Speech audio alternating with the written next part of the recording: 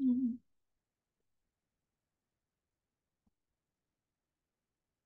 Oh, okay.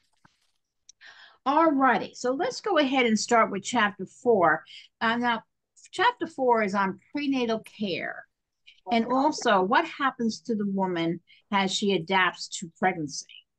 As we all know, pregnancy is is um is a time of a lot of things happening psychologically and physiologically.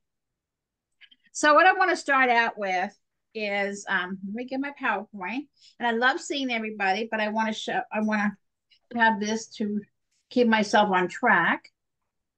So I'm going to share my screen. And so you got your notes that I gave you. Let's see, chapter 4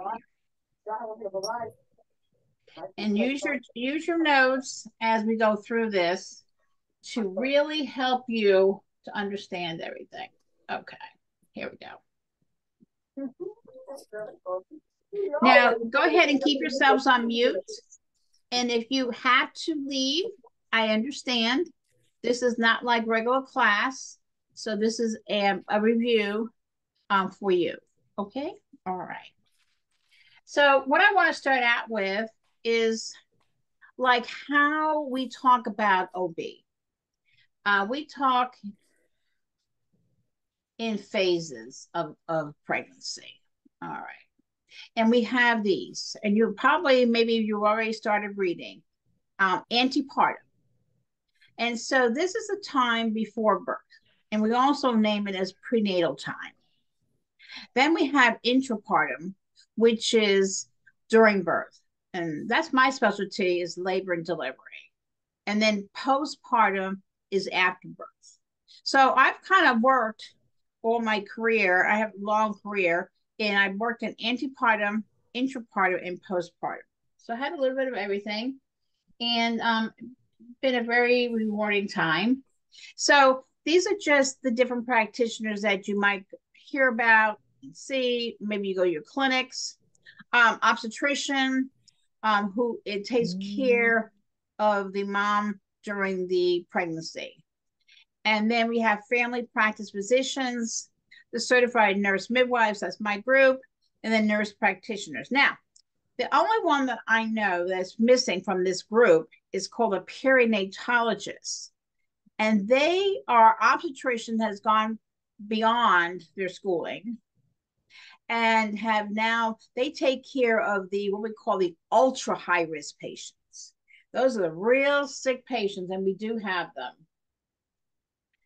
Okay, so this is an important slide because this is your goals of prenatal care. Why we have prenatal care?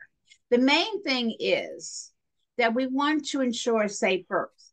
Now, by promoting good health habits for mom and reducing her risk factors such as smoking or drinking or taking illegal drugs.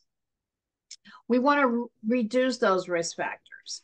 We want to promote good health habits. And this is the time that a woman, if she's not practicing good health habits, that we go ahead and change her life, her world, or we help to do so. Um, so that maybe she'll carry this on after pregnancy, which will give her, longevity in the long run. A lot of ladies don't know how to take care of themselves, so we always educate in self-care, provide physical care, of course, for the mom, and then prepare the parents' responsibilities of parenthood. That's why we get prenatal care. And I tell you, the best time is before they even get pregnant. All righty.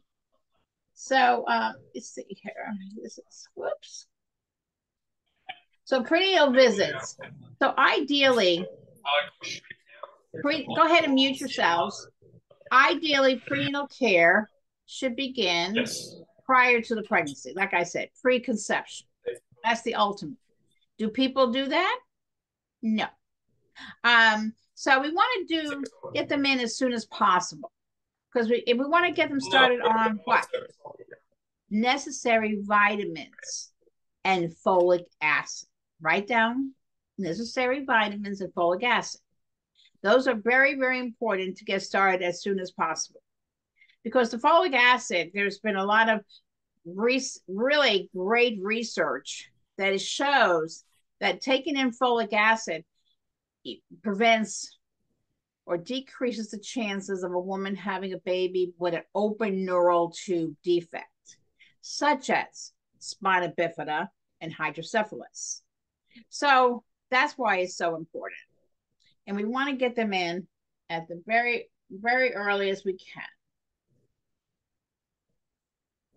Now, I talked about risk factors. We want to get them in so we can identify those risk factors, because what mom remembers, what mom takes in goes right to the baby. Okay, so we want to have good nutrition, and we want to make sure that she's immunized, especially against rubella.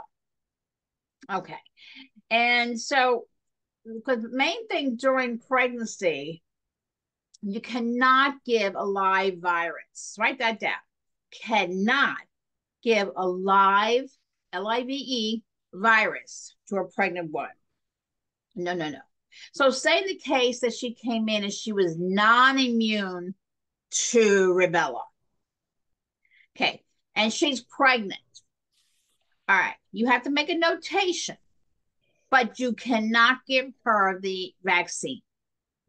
You have to wait till she delivers. And then after she delivers, she'll be on postpartum, and therefore she'll be able to get the vaccine. And she can breastfeed with that. And so we want to make sure that they get adequate amounts of intake. I see folic acid here, and again, to prevent those neural tube defects, such as spina bifida. And when we get to newborn, we're going to see those babies. We're going to, with babies with spina bifida, we're going to study that, and we're going to study hydrocephalus. So if you can prevent something, right? Because nurses, we are in prevention. You know, we don't want people to get sick. If we can prevent something, shouldn't we prevent it? Absolutely. Okay. Now, prenatal care, they come in, that first visit is a long visit. So we're going to do a complete history and physical on the woman. I always thought of this. Prenatal care is a primary example of preventive medicine. Right? I just said that. We want to prevent things from happening. If I can, by giving her folic acid, if I can prevent spina bifida, wow, you're changing people's lives. And then you identify the problems that can affect her, the developing fetus. You know, they can have chronic hypertension, they can have diabetes, they can have even depression. I want to pick up on. These are all things that can affect mom, and then of course it does affect the developing fetus. Remember something. You always want to remember something in OB, on maternity nursing. Healthy moms equals healthy babies. And that's what we want. Okay, so this is like your first visit here. And it's called the interview process. And of course, everything's kept highly confidential. And we're going to go over GTPAL because that's the obstetrical history. That stands for gravid term, preterm, abortion, and living. And we'll go on that toward the middle of the presentation here. And then you have another menstrual cycle. You have to get her menstrual history. So I put in here LNMP, that stands for the last normal menstrual period. Okay, a lot of ladies have irregular periods, and I have to know when your last normal one was. And then I'm going to ask about contraception. Obviously, if she's here for a pregnancy, whatever she was using didn't work. So we need to take a note to that, because after she delivers, when she comes back in for her 6-week postpartum checkup, we can know what didn't work for her. And so we would give her something else. And then I need to know her medical and surgical history. I need to know if she has any chronic problems. Let me tell you, during pregnancy, things can escalate. Things can get worse. So I need to know her medical history. I need to know if she has chronic hypertension. I need to know if she's got diabetes. These are things that are going to show up, and they're going to they could escalate if we don't have appropriate interventions. And the surgical history I need to know about. If she's now gravida 2, period 1, that means she's in her second pregnancy and she has one living child, and her first living child was born by a cesarean section. I need to know that. I need to know, does she want to have another C-section, or does she want to have a VBAC? And VBAC is spelled VBAC. That's vaginal birth after cesarean. And so I need to know that because I need to know the surgical scar on the uterus. And because if a VBAC has a surgical scar that is what we call classic, which is up and down, linear, straight up and down, she cannot deliver vaginal. And we'll get into that more when we study about that. And then you want to know about woman's family, the partner's family, and both woman and partner history. Again, I need to know all that to determine, do I have any risk factors? And of course, psychosocial. That plays a lot in maternity, psychosocial, because not everybody is thrilled to be pregnant. There's a lot of ambivalence in the very beginning of pregnancy. Okay. Oh, yeah. Shalisa? They don't do those incisions anymore, right? The I long, the up tell and you, down. we try not to. Now, if we have a true emergency. For instance, if I have a lady that comes in and she's got an abruptio placentae, the baby has to get out very quickly. And so we might be taking the out by the classical incision only in a true emergency. Let me Okay. see if I had another. Oh, I had one just not long ago. Prolapse cord. Patient came in, and my unit was very, very busy. I was nurse manager, so I saw this lady in the hallway, and she didn't look right. Nurses, we always look at everybody, and she didn't look right. So I put her into a triage room real quick, and I put the fetal monitor on, and I had very low fetal heart rate. I got a glove out real quick, and what did I find was a prolapse cord. Mm. So I called for emergency team right on my unit, and they came running in, and I said I got a prolapse, and we need to get her back to the OR. Now that's where time comes in, because I don't know how long the cord has been sitting there, and the baby can be truly at risk. Baby can die. So on that kind of thing, we go back to the OR, get her back. My fingers stay in, by the way, once you discover a prolapse cord, and I'm pushing the head off the cord to give the baby more oxygen. We get back in the OR, and my fingers are still there. I'm underneath the sterile drapes, and they do what we call a splash and dash. That means we splash the betadine on her, and they cut. The surgeon cuts, and they get the baby out. And then we have the NICU team in there to help resuscitate this infant. Now, the circumstance I'm referring to, we were successful, and we did have a baby that was alive. Went to the NICU for a while. Was a sick baby, but baby made it. Okay, so those are true emergencies where you don't have much time. And doing what we call a Flanigan incision into the uterus takes time, takes a little more time doing that. So that's why on true emergencies, you have to do what you got to do. Okay. All right. We always want to save the mom and save the baby. All right. We'll move right on. And so we look at the size of the pelvis and the adequacy of the pelvis and the condition of the pelvis. And then we have these signs of pregnancy, and I'll go into each one of them. But know them: probable, positive, and presumptive. And I will go into each one of them as I talk. So to start out here, you might have a question that you might see about the schedule of prenatal visits. And now get this, this is an uncomplicated pregnancy. We'll talk about high risk later, but this is uncomplicated. So, we want to see them at least every 4 weeks. Yeah, we have to take when a person comes in for the visit, we take their weight and we do blood pressures and we get a urine sample. Now, the reason is because weight, we want to make sure she's not gaining too much weight, because maybe she's starts to retain fluid, which is not a good sign. And then blood pressure seems to go up when you got edema going on. And then we check the urine for a UTI. We check for nitrites, and we check for WBCs, which are white blood cells, and we check for let's see, bilirubin, and so we make sure that she doesn't have a UTI, because a lot of pregnant ladies do get UTIs. And then from 29 to 36 weeks, we see them every 2 to 3 weeks. Okay.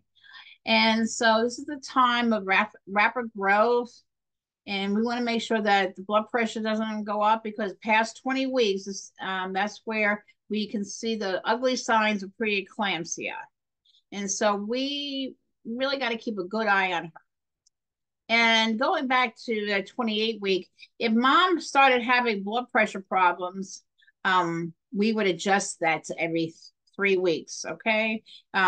These are just a guideline, but nothing's always, in stone. And then, we have certain laboratory and diagnostic tests that I've done at various times throughout the pregnancy. All right, let me give you a little safety alert here. So what we look at is early and regular prenatal care is important. And what it does help reduce the number of low birth weight infants.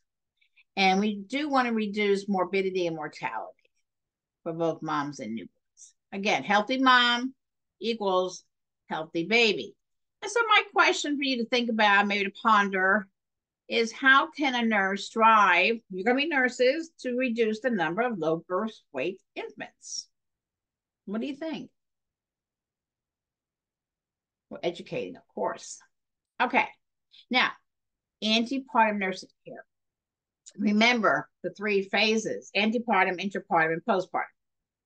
So this is your antepartum. This is when before birth. That's during the prenatal time. So you're going to obtain, this is like a summary here, obtain the maternal history, obstetrical history, which is your gravid and your para, or the GTPAL. Now, when they come in every week or every 4 weeks or every 2 weeks, we do gravida and para. The GTPAL is a little bit more detailed. So that stands for gravida term, preterm, abortion, and living. So that we want to know that because she's a gravida 5, and she's had maybe 4 term babies, maybe 1 preterm baby. I got to know that. Okay. I want to know what baby was preterm and why do you think I want to know that? Because I want to make sure that if she had a pretermer, say at 32 weeks, I want to make sure that we are on alert to that, so that we don't have another pretermer at 32 weeks. So that's why we do the GTPAL method for obstetrical history on the first visit. And then when she comes in, she's gravid para. All right. And then a nurse working in the office, which a lot of LPNs do, they assist with the physical examination. You calculate gestational age using the Nagel rule. And then they usually do, on their first visit, they do an ultrasound, guys, at 10 weeks. And the reason why is that we want to get a crown rump measurement. That means the crown is the top of the baby's head to the rump, his bottom. And we measure that, and we can get a really, really good picture of when is she due. Now, that's a really great way of knowing, exactly. And we do that ultrasound at 10 weeks, not only to do the crown rump measurement, but also to make sure there's a heartbeat. Now you say, well, she had a pregnancy test and HCG is positive, so she's pregnant. Well, yeah, but it doesn't guarantee there's a heartbeat. So that 10-week ultrasound is to guarantee that we see a heartbeat.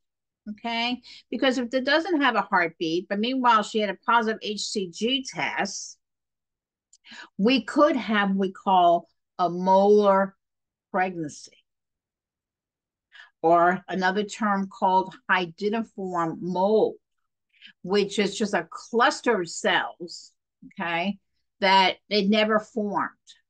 And that is a very sad time for that poor girl to see, that she was pregnant, and then we discovered this. And so we also at that visit, we want to make sure we're always getting a good vital signs. So that first visit, I'm going to get a good baseline. Got to make sure that blood pressure is not too high, and you use the 30-15 rule. So the average, pulse could be about 60 to 90 beats, and the average respiration is about 16 to 24. These are just averages. But remember, when you're doing blood pressure, you always want to make sure the 30-15 rule. Okay. Now, I would go ahead and make sure that you kind of can recognize the different blood work that's done at the first visit into postpartum nursing care. Now, we do a lot of blood work, and sometimes I've been on where they draw the blood in the clinic, and all of a sudden I was called to the lab because the patient fainted. Yeah, they do quite a bit of blood testing. We're looking at a complete blood count. We're looking at, if we do HIV, of course, rubella, titer to see if she's immune or non-immune. We got hepatitis B. Your RPR is your syphilis. Your VDRL is your venereal disease research lab index. And then you have RH and blood type. Got to know, very important to know blood type and the RH. Is she negative RH or is she positive RH? Okay, because if she's negative RH, then she will get RhoGAM during the pregnancy. And then we do pap smear to make sure there's no dysplasia on the cervix. And then you have vaginal cultures. We do gonorrhea and chlamydia. And then for our patients that are prone to or put a high risk for sickle cell, we'll do a hemoglobin electrophoresis. And then, of course, a urinalysis. So, it's important to know all this. And the hemoglobin hematocrit, yes, this is used to evaluate the nutritional status of the patient. If she's starting out being anemic, guess what? She's going to be anemic during the pregnancy. So we want to make sure that we get her on iron. Or, let's teach her about a diet, maybe that she needs to have a little bit, tweaking about, so she can get some more iron through her food substance. Not everybody eats a really great diet, and you get to know a lot about your patients that way. And so we're also looking, we talked about risk factors already, do you smoke, drink, not illegal drugs, we've got to know them. And then vital signs we talked about, and weight, and urinalysis I talked about already. So this is what we do, the blood work, again, H&H, looking for anemia. Also, looking for anything else I need to find, which is HIV or syphilis. I need to know these things. We'll talk about fundal height as we go through, but fundal height is really, really important for to determine if the baby's growing well. Is called for fetal growth. And another thing I can when I measure that fundal height is for volume, fluid volume. I also can determine how the baby's presenting in the pelvis by doing what we call a lever pulse maneuver. Now, the fetal heart rate is between 110 to 160. I would write that down. I would circle that in my notes, just ingrain it. 110 to 160 is normal fetal heart rate. Now, on the 110, I'm going to be honest, from working in labor and delivery, I watch like a hawk because it's kind of on the low side. And I have to, look at it and make sure, and then also look at variability to go with it. 160 is on the high side. So I had a patient that was on the side of the 160s. I would be, measuring her temperature a little more often because maybe she's running a fever. So that's why the baby's starting to go a little tachycardia. So anything below 110 would be considered bradycardia, slow heartbeat. Anything above 160 would be called tachycardia. Okay. Make sure nutrition, especially in the third trimester, because this is a time of rapid growth. Because in the very beginning, the first trimester, which is weeks 1 through 13, she might have that nausea and vomiting episodes. You always see it on the movies where they can't hold anything down. Well, it's true. It's because of progesterone and the estrogen. So, they usually don't have a lot going on because that's happening. And then as they get into their second, they start to feel better. Around week 14, if they just have the nausea, vomiting, and pregnancy, usually about week 14 is when you seem to see it go away because the decrease in the progesterone. Okay, now this is a good slide around calories. So increase in taking calories around 300. You might see that again. Increased protein. Yeah, this is where you're educating the patient. And you can also use that My Plate is on the the website, My Plate. It's really good. You can use that like a printout to show the patient exactly what their plates should look like. And then you have increase of iron and, of course, folic acid, so that you don't want her to go on iron if you can help it, right?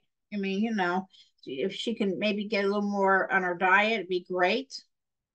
Because iron can be hard in the stomach, and then also it causes constipation. And a lot of your patients, especially during pregnancy, won't take the iron supplement, even though they feel terrible. Oh, excuse me. Is because they're already feeling constipated as it is, and then they have your iron supplement, which makes them more constipated. We talked about folic acid, and then here's your increase in vitamin A, vitamin C, and calcium through the diet.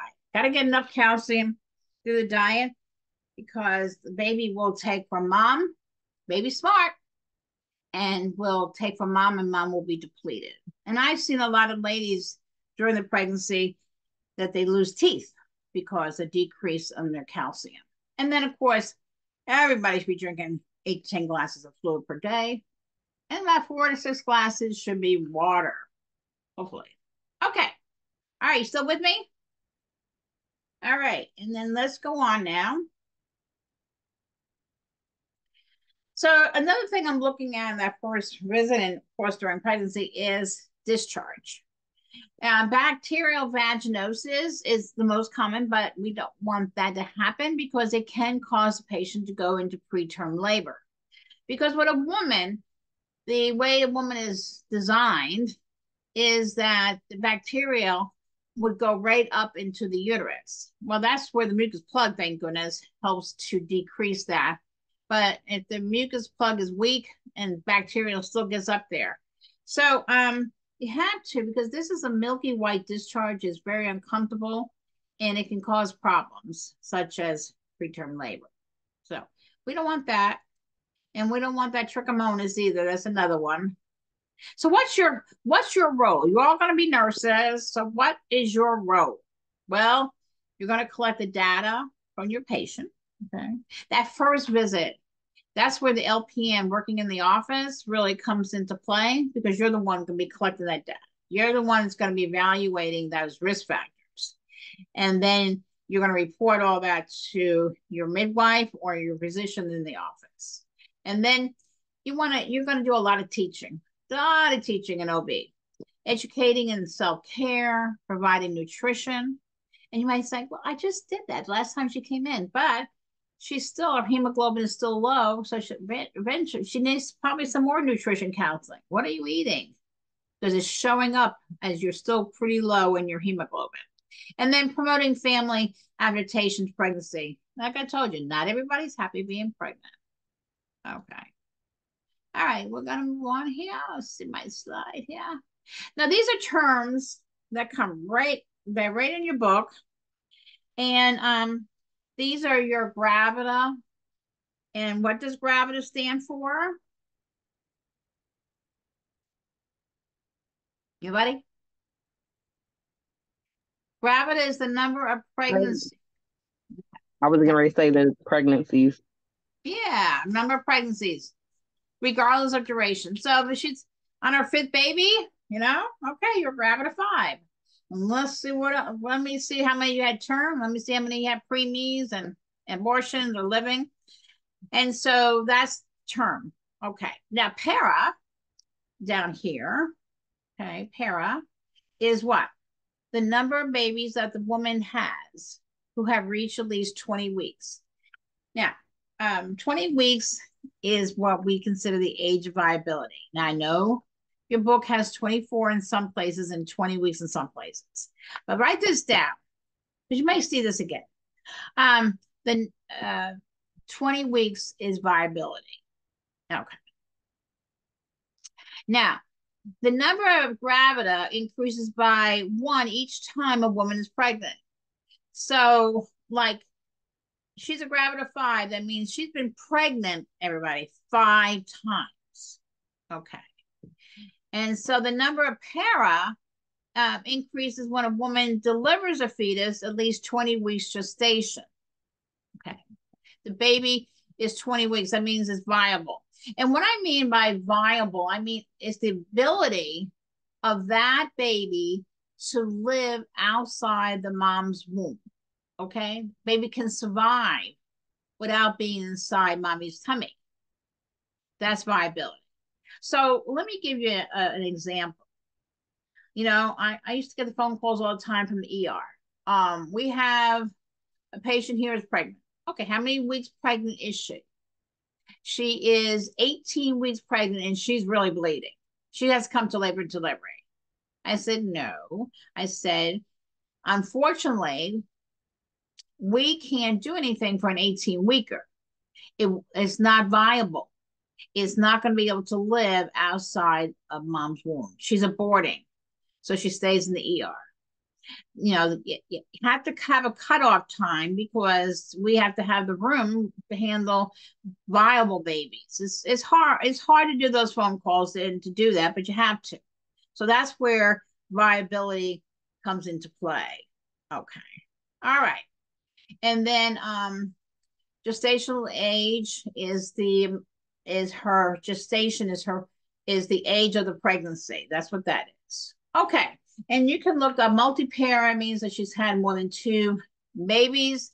I love when I get my grand multiparas, I call them, and they come in and they're almost ready to deliver. Their bodies are very efficient and can deliver very quickly. Okay. So what you have to realize is the average pregnancy is usually about 40 weeks. Okay, average pregnancy. So it's 280 days after the first day of the last normal menstrual period. And of course, we always say in OB, everything is plus or minus 2 weeks. All right. So when you're using Nagel's rule, you're going to that, and we use that to come up with a due date. Okay. So how you're going to do that is real simple. Okay, so you ask your patient when was her first day of her last normal menstrual period. So she tells you it is January, say 17th. Okay. And so that's her first day. So I'm going to count back 3 months. If I count back 3 months, what would that be? From January. December, November, October. So that would be October. Then I'm going to add 7 days. Add 7 days to that first day of the last normal menstrual period she told me, which was the 17th. So I'm not going to change the year because it's going to be in October. So what's her due date? October 24th. Yes, you got it. Okay. That's what you have. That's how you're going to figure out Nagel's rule, her due date using Nagel's rule. Okay? All right.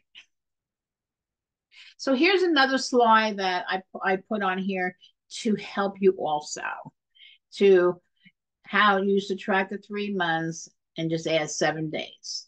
Okay? Now, of course, if she's going to, go into the next year, then you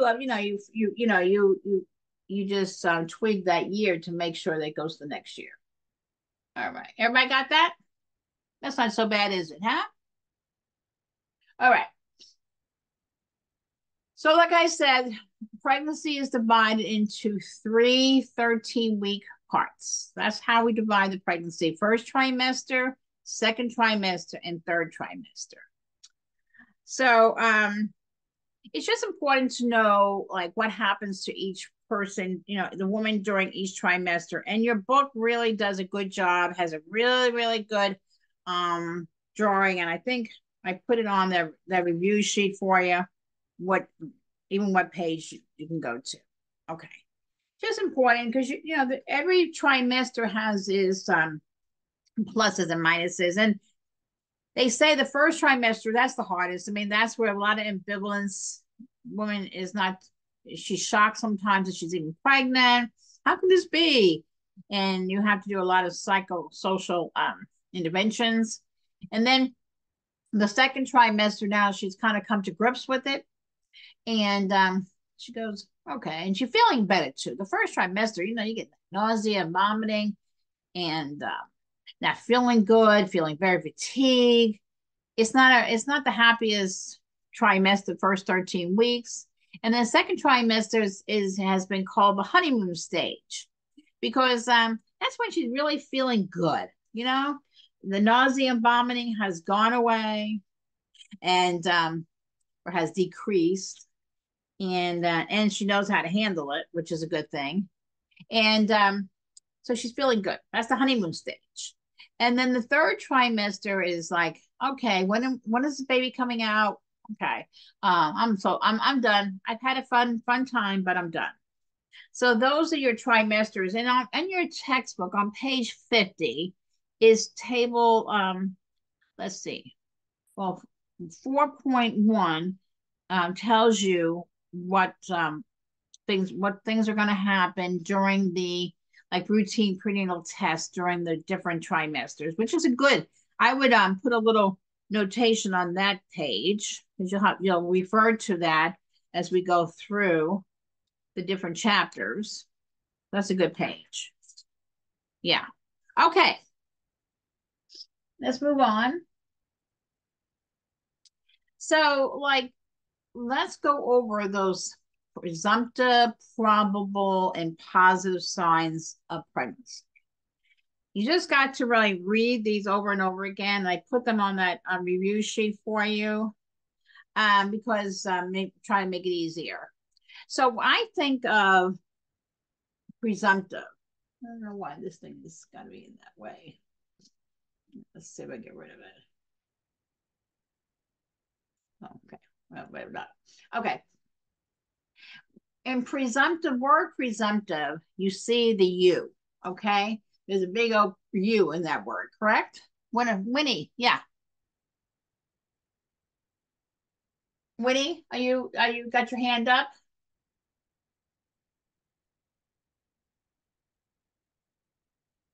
Winifred? Winifred? No? I think Winnie has her hand up. Are you on mute? She probably is on mute. Yeah. Okay. Well, I'm here, Winnie, if you have that question. Okay. So when you think of presumptive, think of you. Okay. What you means is what the woman is feeling. So these are signs that say if you were pregnant, that you would be feeling. So like I would be, if I was pregnant, which would be a miracle, is amenorrhea. Okay. That means I don't have any more periods. But I may be, something else may be happening, right? I may, somebody got something in the chat? Right here. Are you talking about the table? Oh, your mic's not working. I'm sorry, Winnie. Yeah, that table I just referred to is right in your book. And there's a couple of tables. Let me tell you. The table 4.1 is on routine prenatal tests, and it takes it by trimesters, which is a good thing because you can see very simple. You know, I told you about the first trimester, how they had all the blood work done. And then the second trimester, what we're looking at mostly is the blood glucose, because that's when the placenta hormones are activated. And then you got your, they can also do an amnio, and then you got your third trimester blood work. So that's a pretty good, I would mark that page to have. Then there's table, then is box. Box 4.1 has the TPALM system that we just talked about. So that's box 4.1, and the other one was table 4.1. Okay, good question. All right, so then we go back to the presumptive signs that the woman feels. So she's the one feeling nausea and vomiting, which a lot of times because the HCG and the progesterone, it makes her that. But does she have something else? She may not be pregnant. She may have something else. Breast changes could be pregnancy or something else, right? So these are things that happen what to the woman, like fatigue and drowsiness. Yes, urinary frequency. She could have UTI if she was not pregnant. So these are things, again, though, are felt by whom? Patient. Okay. Now you go into the next one, which would be the probable signs of pregnancy. Now, these are signs, write down probable. These are signs that are brought up by the examiner. So say I'm looking at my patient, I'm the examiner. So I'm looking at this patient and I can see the Chadwick sign. I do a sterile speculum exam and I see on her cervix that in that area is really like purplish. It has a bluish purplish discoloration. That's because all the blood supply caused by vascular congestion is there. I see those. Those are called probable.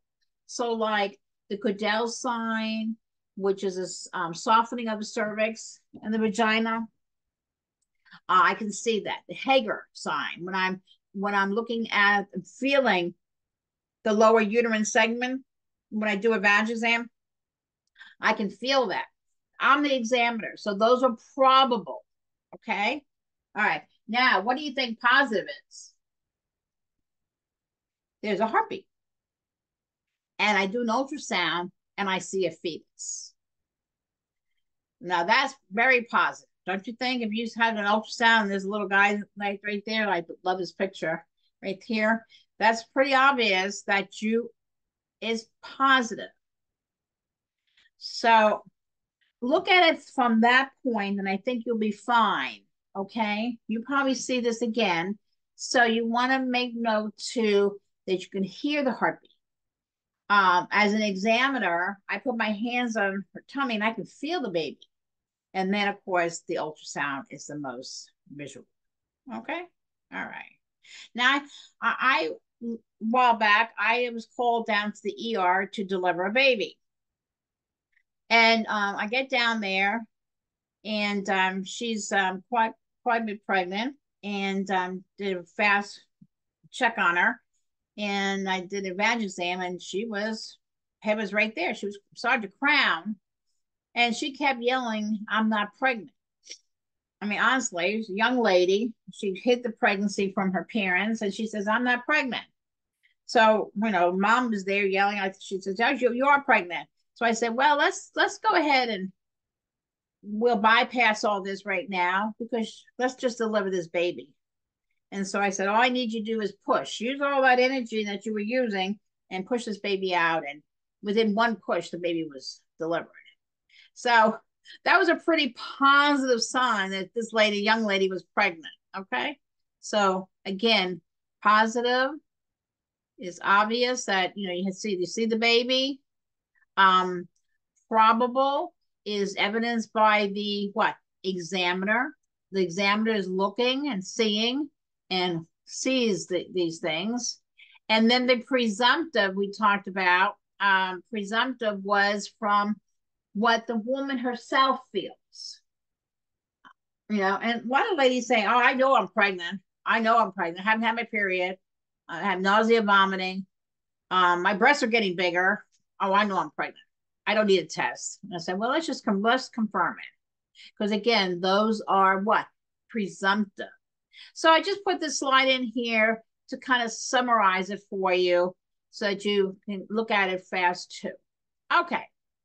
We're going to go on to some physiological changes in pregnancy because a lot of things happen in pregnancy. Everything changes. A woman's body is never the same until she delivers. Okay. Now, pregnancy, as I said, causes many changes. So we have the endocrine system, and in that endocrine system, the most significant change would be now we got the placenta, and this placenta is a temporary endocrine organ. That means it produces a large amounts of estrogen and progesterone to maintain the pregnancy. What hormone is it that you need to maintain a pregnancy? Anybody? Progesterone. Progesterone. You got it, Brandy. You good. Okay. That's right. So write that down. Make sure you all know those hormones. And then reproductive, remember, the uterus used to be tucked down in the pelvis, right?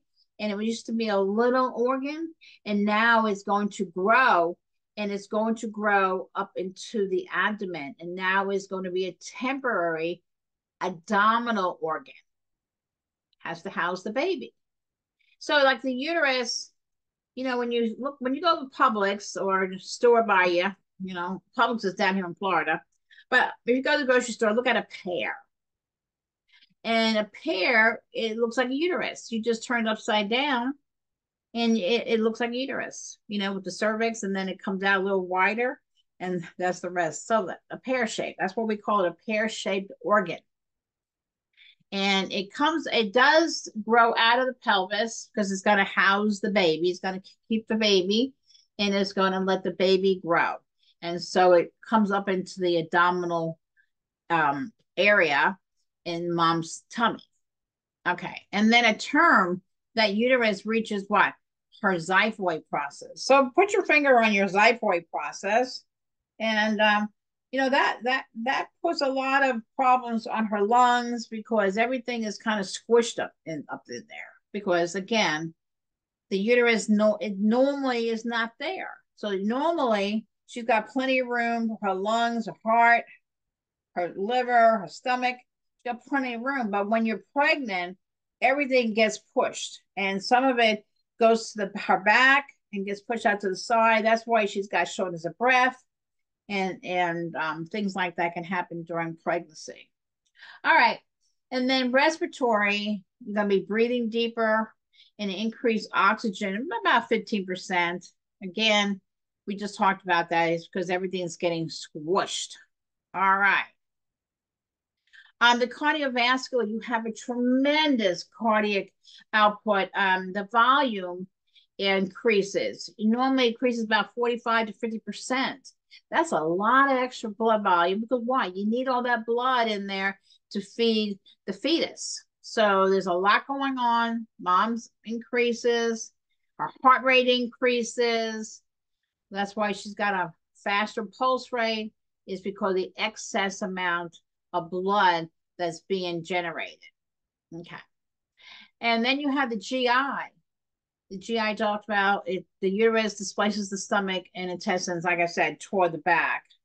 And that's why, too, when she gets to be about 40 weeks and the uterus is up by the xiphoid process and everything else is pushed, and the stomach's in the back, she's like, I can't eat a big meal anymore. You know, I get this heartburn. And sure enough, that's why. Okay. And then on the skin, which is integumentary and skeletal, you have what we call stretch marks. They're called striates, by the way, and stretch marks. And what happens is the skin, you know, it has a normal elasticity to it, but when you have a uterus and it grows very quickly, the skin is being pulled, and so then you get what we call stretch marks. They fade after pregnancy, but they never totally disappear. Like during the pregnancy, the really good picture on page 53, figure 4.2 of stretch marks. That's because that uterus grew very quickly and the skin wasn't able to keep up with it. Now they have really good creams, and mom starts creaming her skin before it even happens, you know, so that's good. Okay. And then, you know, we always worry about safety, and mom's balance can be thrown off during pregnancy because of the growing uterus. So we have to make sure that, you know, she knows that, you know, maybe it's time to get rid of the high heels and put on your sneakers so you have better balance. And then she might have difficulty climbing stairs or getting out of the bathtub. So again, safety.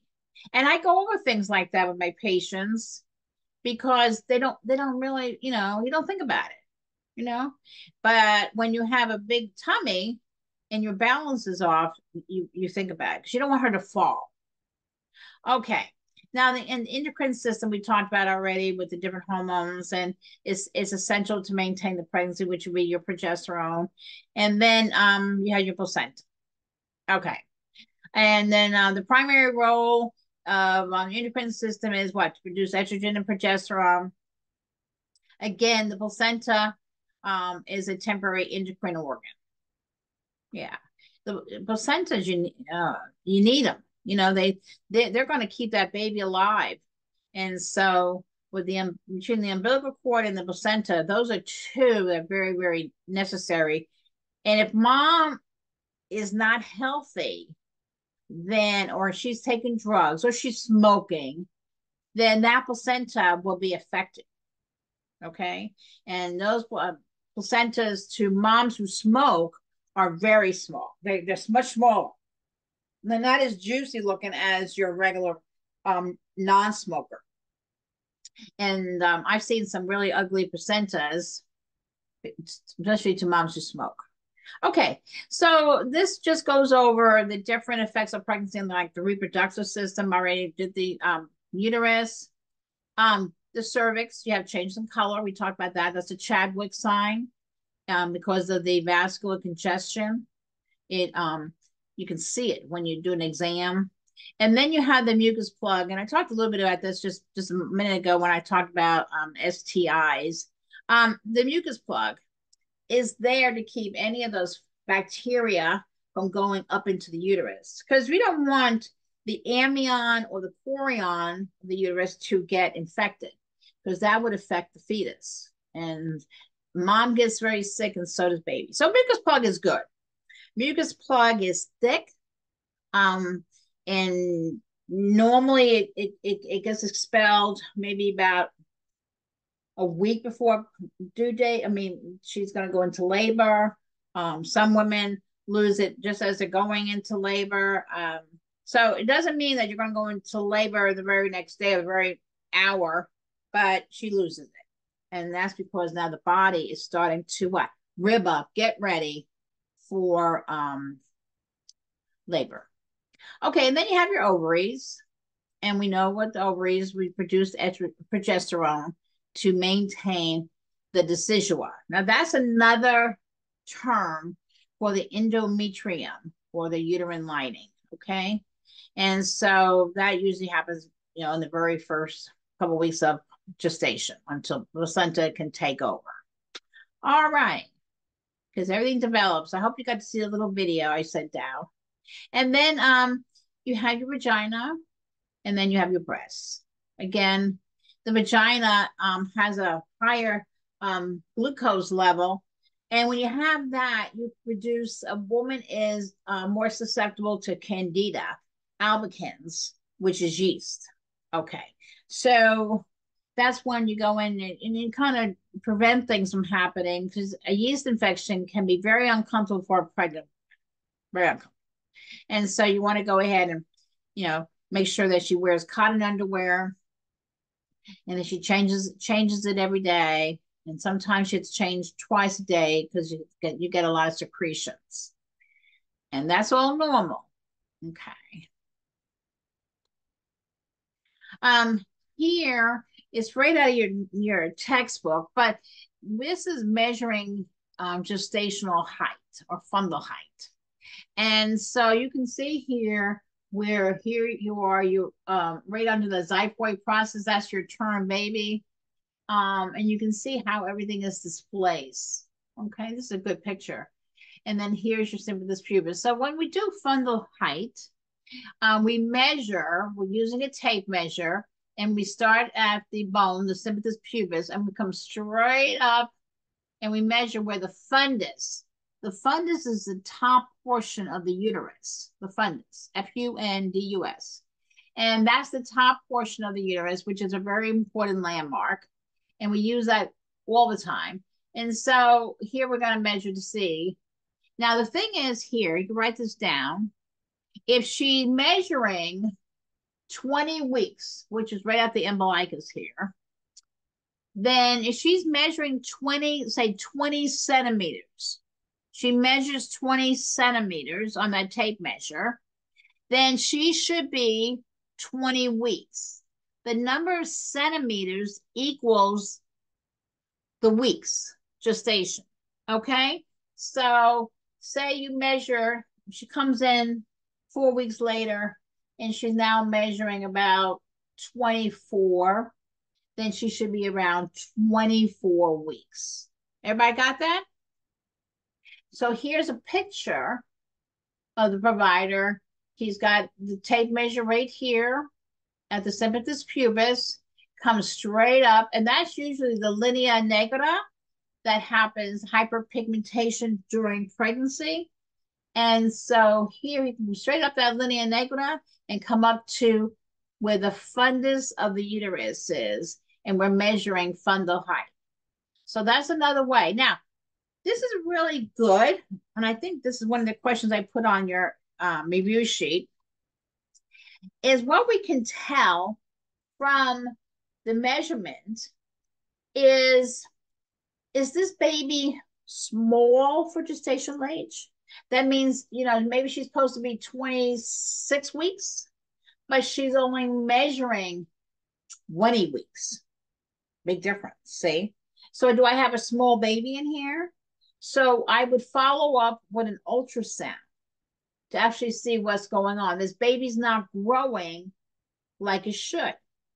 Now, on another scenario, your patient comes in and she's supposed to be 32 weeks. See up here, 32? Okay. But instead, when you measure, the tape measure, the fundus is up by 40 weeks. My goodness, what's going on? So that could mean that baby is a large for gestational age. You have a large baby in there. So that would also be follow up on ultrasound too to confirm that. So I can really see what's going on with this fetus by not doing anything really invasive. This is a non-invasive procedure. And so I'm thinking, what's going on? I might have to follow up, right? Because I got to know what's happening, because I may have too big of a baby. And two, if you have too big of a baby, is she prone to diabetes? Because moms that are diabetic, gestational diabetics, can have large babies. So again, this is another means of knowing what's going on inside. Plus, I can put my hands on her and I can do what we call the lever pose maneuver, and I can see, is this baby head down? Am I feeling the head of the baby down here in the lower segment? Or do I feel the head up on the upper segment? That means I would have a breech. So when the head is down, that's called a vertex, VERTEX presentation. And that's head down. That's the way I want them. If the head was up here, it's the heart, and you can feel the head. It's rather hard. If the head's up here, the baby's in a breech presentation. Okay, good to know, right? All right, so we can determine all these things. And if mom is running a small for gestational age, we would go over diet and go what's happening and go over with mom what's going on so that we can help her. All right. Now we went over already about the respiratory. I said you use more oxygen up because mom needs to take in oxygen to what? To give to baby. And ribs start to flare too. They kind of go off to the side too. What they do is they just kind of bend so they can house the uterus, can have the area. So everybody kind of fights for room inside the woman's body. And, you see that. Now, she may complain of stuffiness. Yeah, and I've seen that as a question. So that's a good question. Nasal stuffiness. Some women have some nosebleeds because don't forget the blood vessels in the nose are very thin, and it can happen. It can get dry, get uncomfortable. We talked about the heart, and I said that the blood volume increases like a good 45 to 50%. Again, you got a lot going on because you have to supply the oxygen. Remember, blood carries oxygen. So you got to have oxygen. You have oxygen for baby. You have to have nutrients for babies, and the waste products, and all this goes on through the exchange within the placenta. Okay, that placenta. All right. And this is a really thing to know. Pulse rate does increase from about 10 to 15 beats. And that's important because when we get into postpartum, I can go into that with you on that. But just know the pulse rate now increases because why? Because you have so much more blood volume. Everything's pumping harder. Boom, boom, boom, boom. Okay? All right. And so now we're going to move on to the cardiovascular. This is another slide so that you have an idea what's happening. Okay? Again, pulse rate increases during pregnancy. You have a lot going on in the circulatory volume. And you want to make sure that you watch her blood pressure, make sure that she's able to handle all this. Now this is an important one because you may see this again, but this is called supine hypotension syndrome. And what happens is that if you put a woman on her back, okay, it's never good. Never good to put a woman on her back. You compress everything. And I got a good little slide here showing you that right here. See, here is your inferior vena cava. So you have this growing uterus, see, with the baby in there. You put her on her back. What's she going to feel like? She's going to get dizzy, lightheaded, not going to feel good at all. baby's not going to get the oxygen he needs. So you're unfortunately you can have baby heart rate go down. So what are you going to do? Just turn the patient to her side, and preferably the left side, because you get better tissue perfusion, blood perfusion. I mean, blood can circulate a lot easier when they're on the left side. So that's why we say the left side. And so you do not want your patient to get faint or have lightheaded, dizziness. And sure, she lays on her back and she can't breathe because remember, respiratory is, they have enough problems breathing as it is because the enlarged uterus. She's going to get very agitated on you. So you don't want to do that. So don't put a pregnant woman on her back. Okay. And then here on this one, on the cardiovascular, you get hypostatic hypotension, blood pressure go down, palpitation. Now here, this is called pseudoanemia.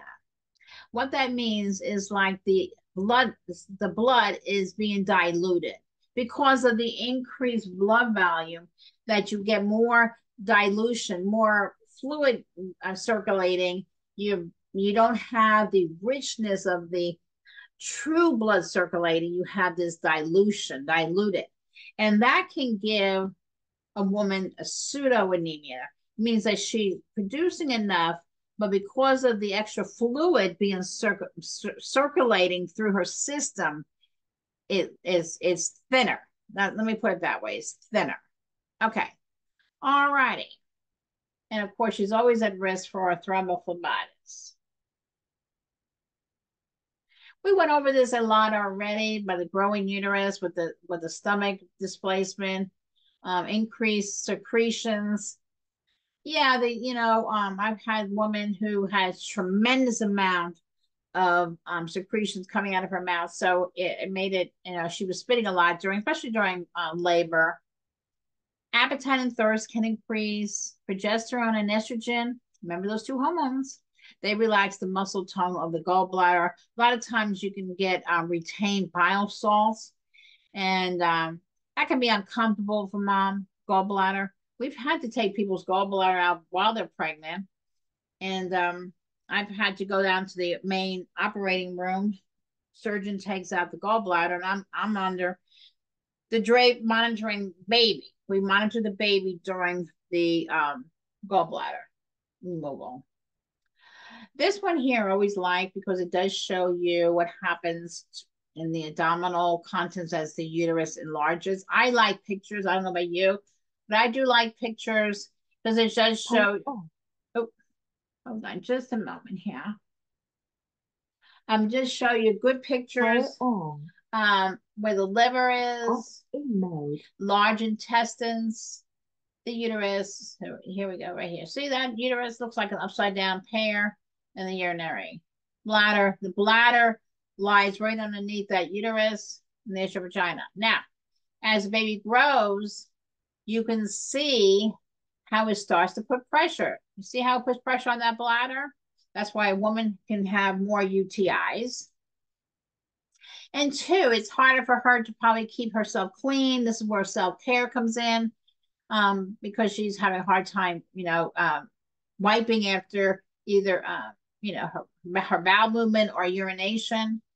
And things like that do happen. They, get bacteria in the wrong place. And then here, you have more of a term baby here, and you can see the pressure, and you can see, what is this called here? A little lordiosis going on where she has that curvature in the back. And that can cause her to have back problems, right? And here you've got stability. It's a safety issue where she's not so stable on her feet, is because now she's waddling. Remember, that's another term that you need to know, is waddling gait. Waddling, WADDLING, and gait, GAIT. And that can throw her off right here, causes that waddling gait. And have you ever been pregnant? You walk like a duck, That's called it. That's why they call it waddle. And it's uncomfortable. It certainly is. And that's where I try to tell my patients not to have high heels anymore. Please put your sneakers on.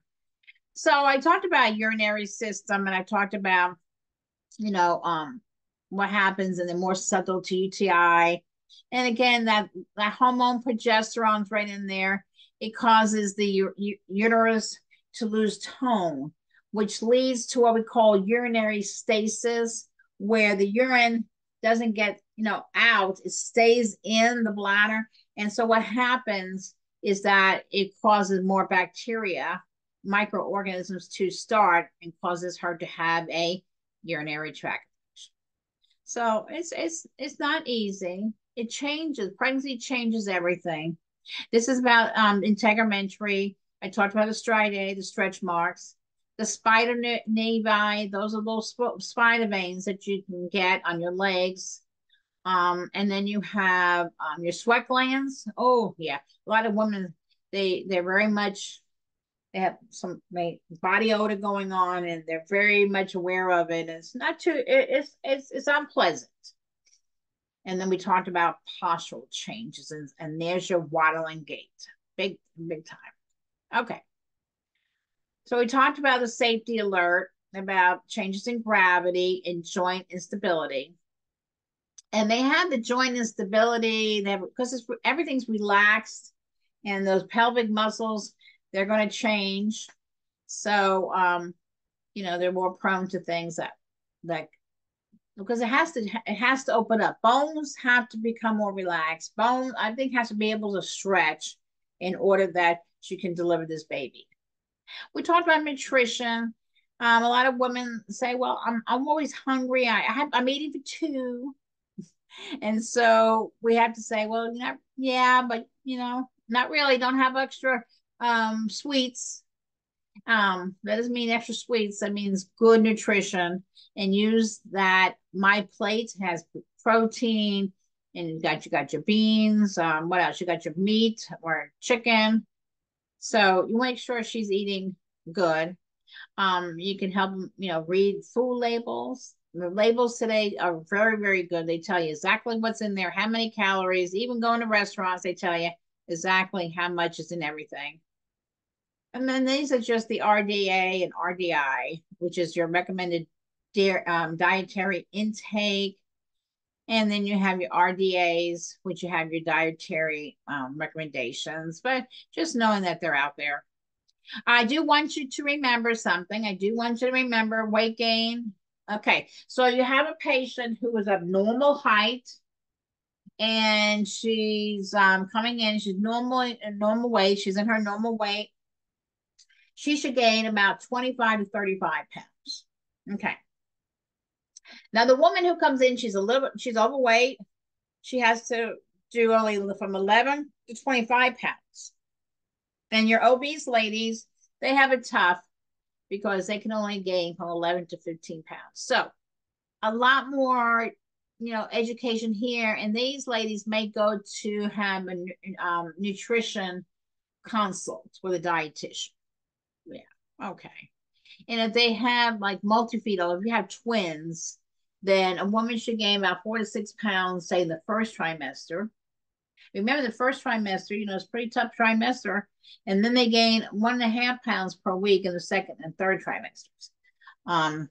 So they have to be watched a little bit more because, the first trimester, you don't gain that much normally, and because nausea, vomiting, but we have to watch our twins. They need a little bit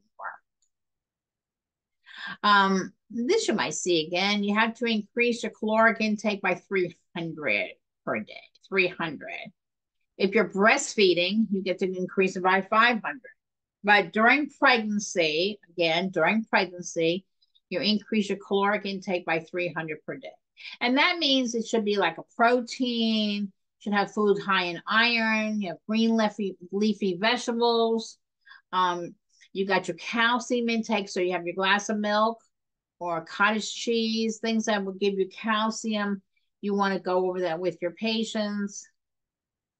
And then here, these are special nutrition considerations. PICA, P-I-C-A, These are non-food items, guys, non-food items. Um, and you might say, well, what would that be? Like, for instance, soil, regular soil outside. Women have a tendency to want to eat soil. You might know either yourself or maybe a friend or that has gone through pregnancy and they've had some really weird cravings, starch, and all kinds of different stuff. That's called pica, Pica. Okay.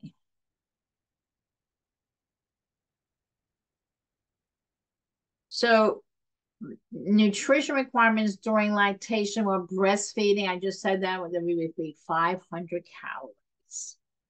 So that's a lot of times, I have to encourage, when I worked on the mother baby unit, I have to encourage my patients to breastfeed. Why we always use, okay, one I would always use, well, you can have 500 extra calories. Don't you want those calories? They do taste good. And so they'll say, oh, yeah, that's what I like that. And so then during lactation, because it takes a lot, the protein should be about 65 milligrams per day. Calcium and iron is the same as during pregnancy. So again, cottage cheese, the milk is always good. Iron, green leafy vegetables are always good. Vitamin supplements. Always keep my patients on the vitamins. They're lactating to give them extra boost. I always tell them limit your intake of caffeine and alcohol while breastfeeding because it goes to the breast milk. And if you have a lot of caffeine, a lot of chocolate, guess what's going to happen to that baby? Going to be wide awake. Okay. And be very careful with drugs when you're breastfeeding. Now, exercise. Now, I might see this again. Exercise, you just want to maintain fitness. See down here, folks? The goal of exercise during pregnancy should be only to maintain fitness. It's not improvement. It's not for weight loss. I always tell my patients, if you didn't run a marathon before you got pregnant, and now is not the time to start training for a marathon. No. Just maintaining. And I notice my patients that basically have been active during their pregnancy and doing a little, maybe just walking. Great. Walking is good exercise that they do better in labor. Their pelvic muscles are more toned. And so it helps during labor and especially when they're pushing. Okay, we're almost finished, I think. So because when you exercise, you have to realize that your temperature goes up, therefore it can affect fetal circulation. Okay, remember, we got to circulate blood to go to baby. So if mom is having an elevated temperature, that's going to affect that baby. If mom gets hypertensive, she reduces blood flow to the fetus. Okay. And so you want to make sure that, she doesn't get overheated and that she basically, if she gets out of breath, I always tell them, if you get out of breath, sit down. Sit down, take some good oxygen in and get it back up. And so that baby feels better. But exercise is good during pregnancy, but only to maintain, nothing else. And this is a slide that I like because it does show, what you should tell them, about the warm up and end up and cool down. And the ACOG, which is the American College of Obstetrician and Gynecologists, they're like the go-to people, and in maternity care, in obstetrics, and so they always just recommend moderate exercise. Okay, all right, and you combine that with the good balanced diet, one has protein, calcium, iron, you're in good shape. And make sure that they're taking in lots of water. And I would avoid such as scuba diving and a lot of places with high altitudes. You don't want to do that. Don't get overheated. Just make sure you just maintain. No, don't overdo it. And this is about travel. You might see this again. So when you're traveling, um, you can travel, a pregnant lady can travel up to 36 weeks gestation. Because now from 30, 36, she starts to get into more term, it's her last part of her pregnancy. And, you don't want to be in a different area, different city where, you didn't get your prenatal care from. Um, so stay home when you get to be about 36 weeks. Avoid sitting for extended period of time. You have to get up and walk the aisle. You always have to worry about a thrombus. So you don't want that to happen. So get up and walk. Drink lots of water. Yeah, yeah. About 4 to 6 glasses of water would be good. I always tell them bring a copy of the obstetrical records. You know, um, it's much easier today because a lot of things are computerized, but not doesn't mean if you're in Florida and you're going to travel now to I'll keep her in the States. I'll say you're going to travel to New York. Okay. They might not have the connection with the computer. So you need to have your obstetrical record. If you don't have your records, then they have to excuse me, and you're in the hospital for preterm labor, say, for 36 weeks, it'll be preterm. Then they have to redo all your blood work. And so you don't want that to happen.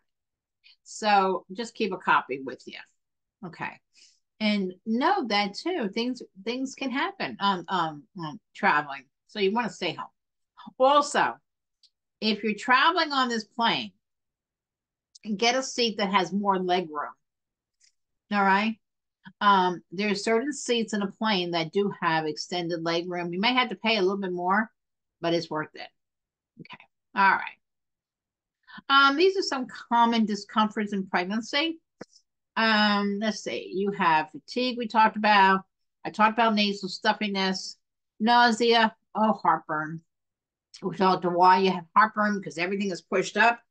Constipation, hemorrhoids. Yes, all this weight can cause these lovely hemorrhoids. Hemorrhoids can be cause of constipation.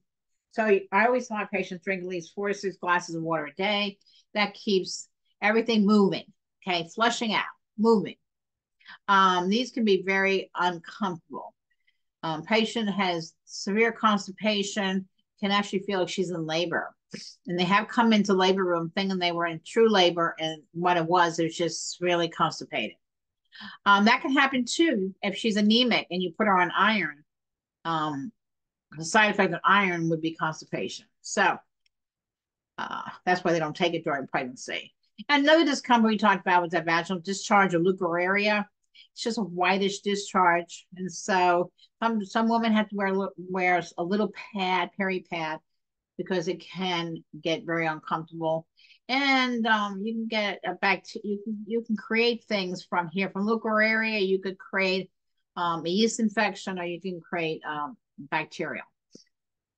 So it's always good to keep the vagina, it would never be dry, but it'd keep it under wraps. Backache, that's from, the uterus growing more and causes backache because you got lordosis here. Leg cramps, varicose veins can happen, and they can be very, very, very uncomfortable for patients. Cause a lot of pain, leg cramps, and then of course you get edema of the lower extremities. What are you going to tell them? Put their legs up when they come home from work. Maybe they're at work, maybe they're sitting at a desk, and so they're in a more deep pen. Their legs are more in a deep pendant position, so therefore they can get more edema. Okay, if you come home from work, take the shoes off and put the legs up, and that usually will help. Because with edema, you have to worry about blood pressure going up too. All right. And then you have your psychosocial changes, or the woman has to adapt to pregnancy. And, you have to identify and manage all these psychosocial problems. Why? Because I want a positive outcome to the pregnancy. Nutritional needs are always on the forefront, because what mom takes in goes to the fetus, and you want the fetus to grow. So pregnancy can be a time of stress and change for both the pregnant woman and her entire family. Okay, the entire family gets affected, and then the needs and concern of each pregnant woman would vary according to where she lives, and of course according to her circumstances and her age. Everything comes into play. So it's not an easy time for anybody. Reba Rubin, it comes right out of your textbook in your reading. She had 4 maternal tasks that the woman accomplishes during pregnancy. So these are, and she's a pretty neat lady herself, and so a psychologist. So she basically sees, you want to see, this is how a woman looks at it, okay? Sees a safe passage for herself and her fetus.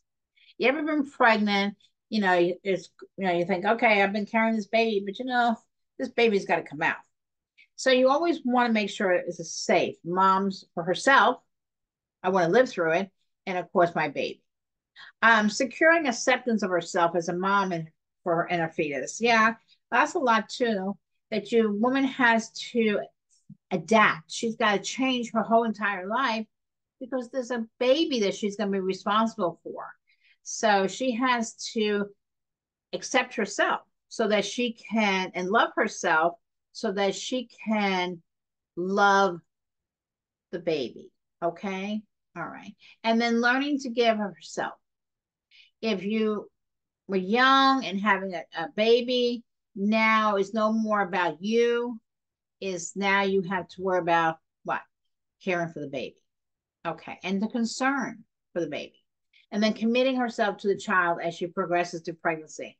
These are all we call psychosocial things that woman thinks about during the pregnancy and has to accept them as she goes through the pregnancy.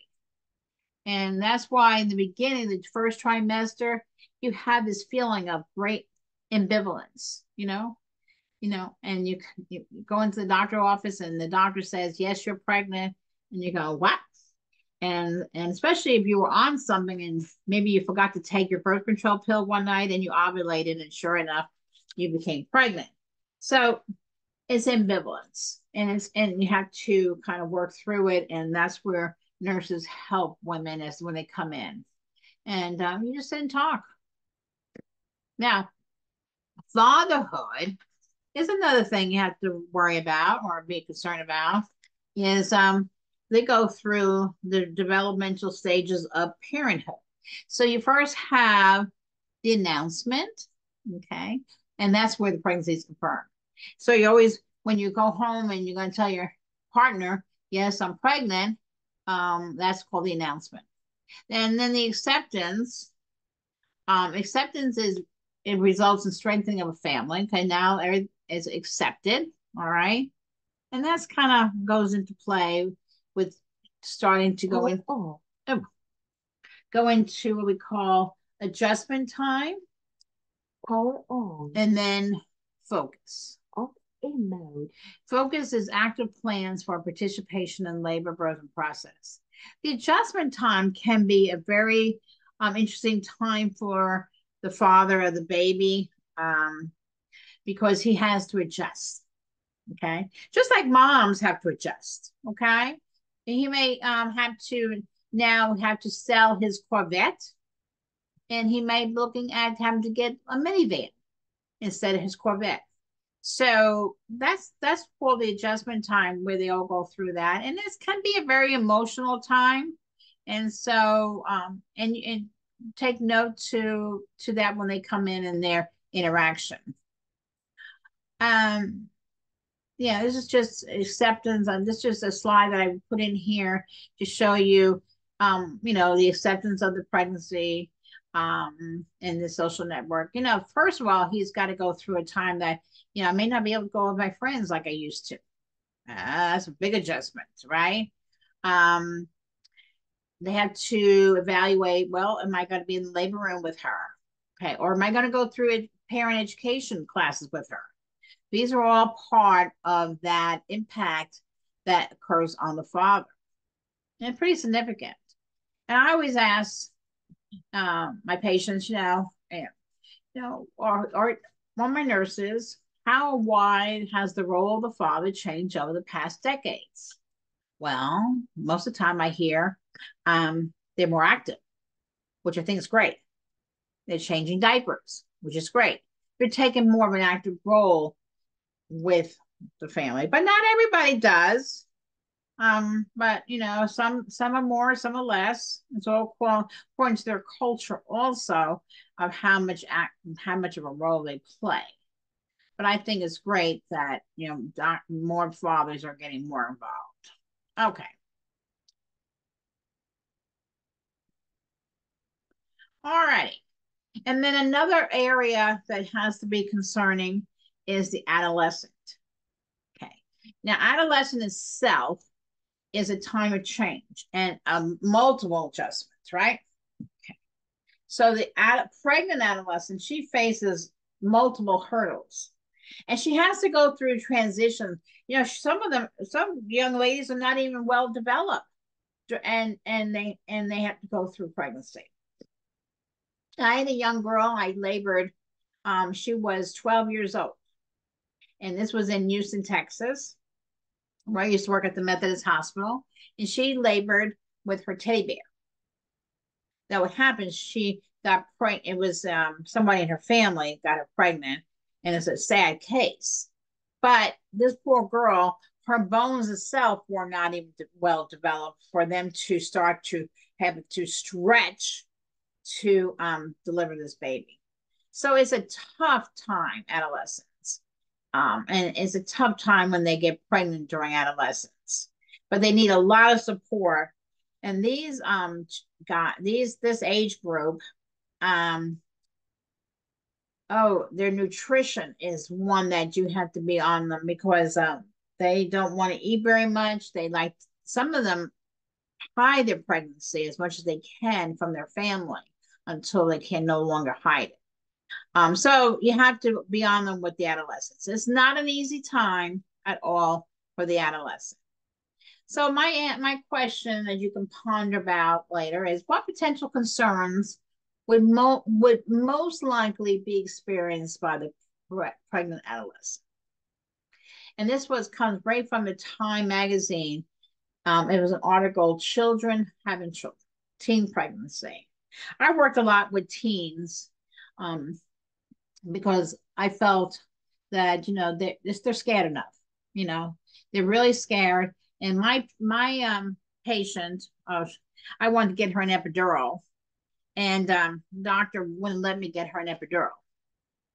And his reason, I asked him, I said, well, what's your reason for not giving her an epidural? And this is true. And he said, this was not here in Florida. He said, I want her to remember this pain. So the next time that she decides to sleep with another fella, she remembers it. Now, is that correct? No, that's not the time to do that. Okay. All right. So think about adolescents and the challenges they have with parenthood. Not a good time. Okay. All right. So somebody must be at my front door. Sorry. What would be my first priority in working with a pregnant adolescent? What would be my first priority? Anybody? Well, I would assess her attitude toward pregnancy. That's where I got to start. I got to start at the foundation. I got to see how she feels. Remember, this is a pregnant adolescent. This is different. They're young. They're just into themselves, right? And now they're pregnant, and they're probably been through already a shock, and who knows if they're even told their parents. So I got to know where we stand with this pregnancy. That's what I do. All right. The older couple, they had their own problems too, but they're more. They seem to be more well educated. They achieved life experiences that kind of help them cope with realities of parenthood. Parenthood is not easy. In this group, you would think, oh, they have plenty of money and they can cope better, like it says there. But if they're used to going and do it, and now they have to stay home. Now they can't be so social. Maybe they're going to lose some friends over this. They have different problems, of their own, and they have to accept the realities of parenthood. It's a whole different ballgame. So usually, and if you have a first-time mom who's over age 35, she's considered to be advanced maternal age, by the way. 35 years or older, you're old and obese. And though we are having lots of babies at age 40, yes, and 45, and now 50, but they also have high risk factors that they have to be seen more in the office for their prenatal care is because of their age. And these patients, let me tell you, when you have to schedule them for weekly non-stress tests to make sure the baby's okay, and they don't show up for half of their appointments is because they're too busy with their jobs. So we have those kind of problems with these moms. And so they all have, it doesn't matter where you are in life, what age group, they all have their different health concerns, their different needs, and they all have to be handled accordingly. Now, another group that has some problems, excuse me, is the single mom. Again, it could be an adolescent or it could be a mature woman, but who's on her own. So, like everything else, they have their unique emotional needs because now they're on their own. They have childcare problems after the baby comes. During pregnancy is okay, but after they come home, they have to go to work. I mean, somebody has to, do the finances. So she's on her own. She's responsible. So sure enough, you got to find childcare. What happens if the baby gets sick and can't go to childcare? You can't go to work. You have enough times that you call in sick to your job. What they do? They let you go. So they have their problems. And of course, there's a big lifestyle change when you're a single mom, because now you're doing both mom and dad. Not easy. Nothing's easy. And so this just goes over again. We always I handle every woman in a non-judgmental manner. That's it. Doesn't matter how old you are, what your circumstances, it's always the nurse. We never judge. We're there to help. We're there to educate. We're there to make sure that we pick up if she's getting sick during the pregnancy, if she's getting blood pressure problems during the pregnancy. That's our job. Nothing. We don't judge. And the role of the father of the baby, we also don't judge him. We never make assumptions. Never, never, never.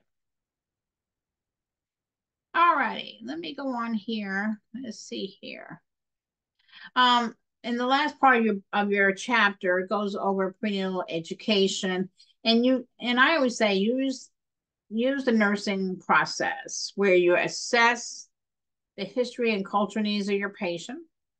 You look at the diagnosis of knowledge deficit. There's a lot of good nursing diagnoses for knowledge deficit, and you have a lot of them during the pregnancy.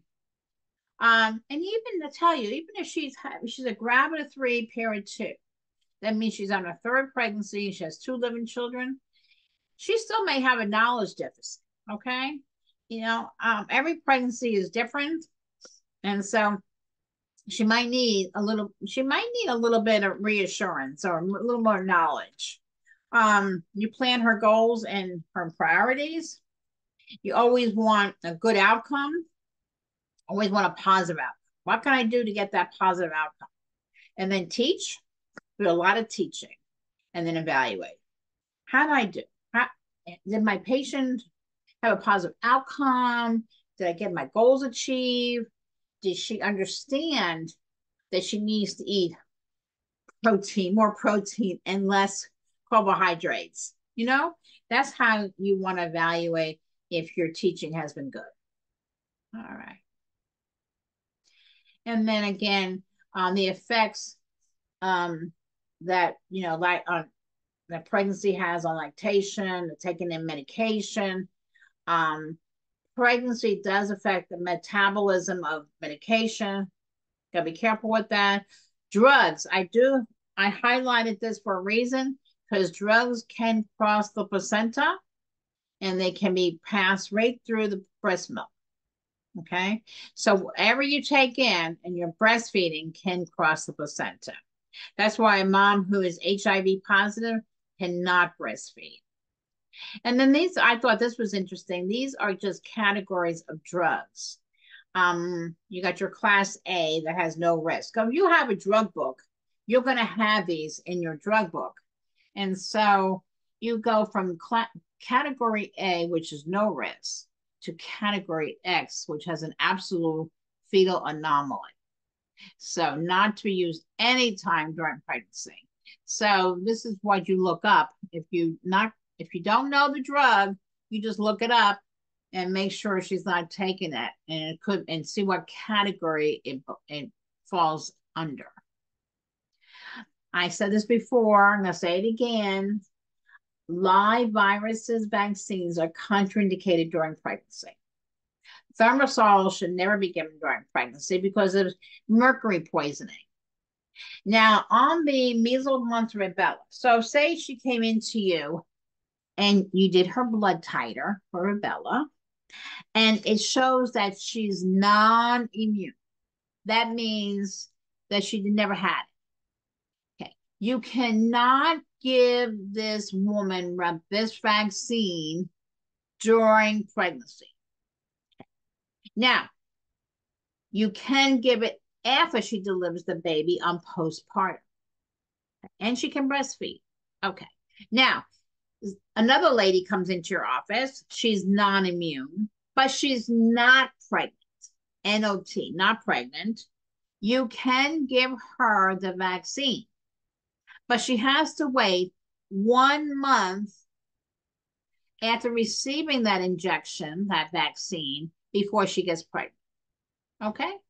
That's how it's such a teratogen to the fetus. You do not want to give that at all. And you don't want her getting pregnant right away after giving her the vaccine.